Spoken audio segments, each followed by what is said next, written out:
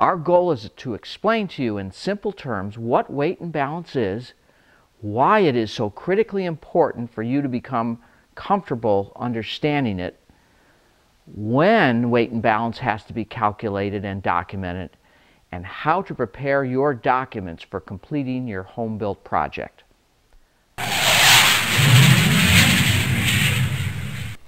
Obtaining the accurate weight of your empty home built is the first major task involved with weight and balance.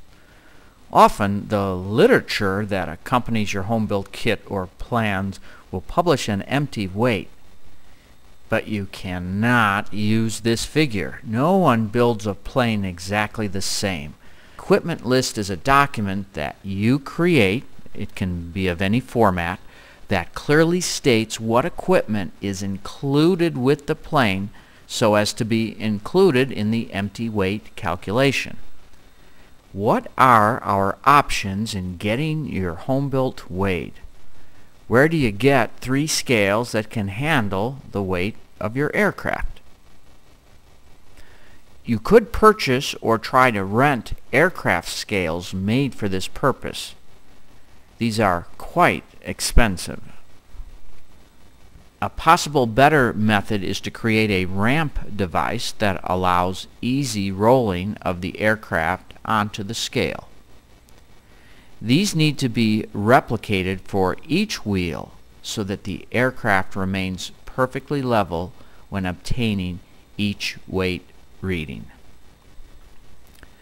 If a single scale does not have the capacity to weigh a single wheel, 2 scales can be used by bridging the 2 scales with a plank and adding the readings from both scales. This effectively doubles the capacity limit of a single scale.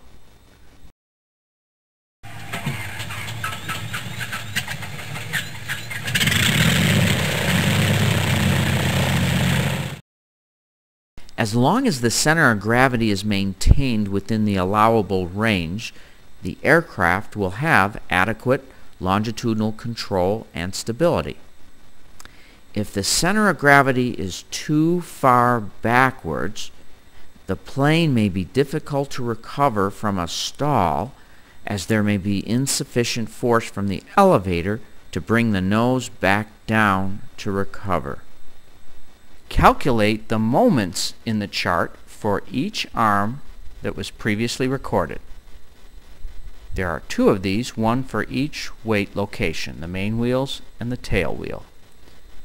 Remember, the goal of all of this is to confirm that the center of gravity, while flying the plane with a realistic load, stays within the range allowed by the designer.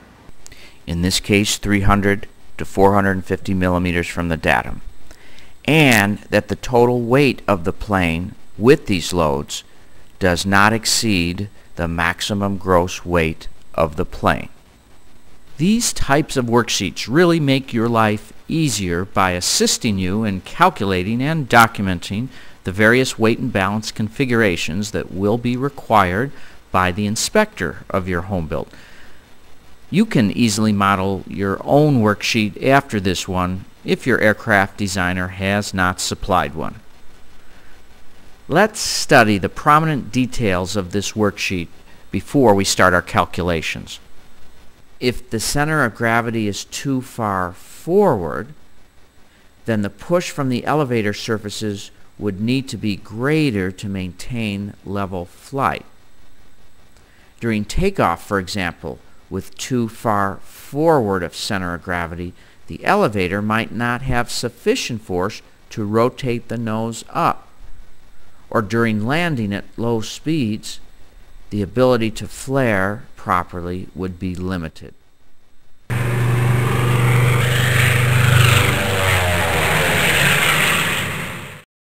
We have a need to move the center of gravity of our loaded plane forward 1.5 inches in order to place it within the allowable range. We have baggage that weighs 75 pounds stored in the rear cargo area.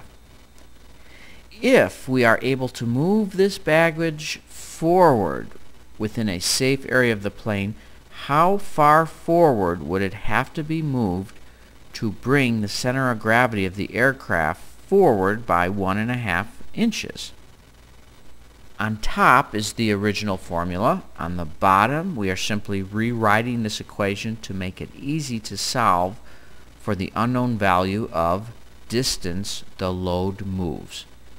The answer is 30 inches.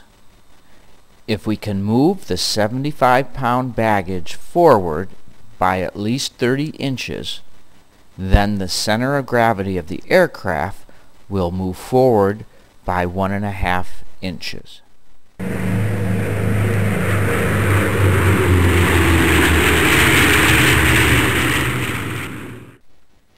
One of the less exciting parts of performing a weight and balance analysis is doing the math needed for calculating the moments and center of gravity values, the right wheel and the nose wheel. The total empty weight of the aircraft is immediately and automatically calculated and displayed.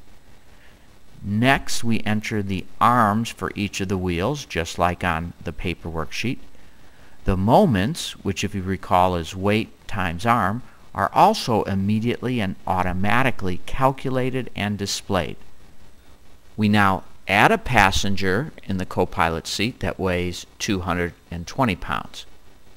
Again, note how the takeoff weight and aircraft center of gravity immediately are updated. Finally, we add 40 pounds of baggage to the aircraft. We now have our final takeoff weight, which is almost to the maximum gross weight of the aircraft, and a center of gravity which we can confirm is still within the allowable ranges of the aircraft. And a check with our fuel burn box, we see that as all of our fuel burns off, the weight of the aircraft is reduced, but our center of gravity shifts to the very rear limit of our aircraft.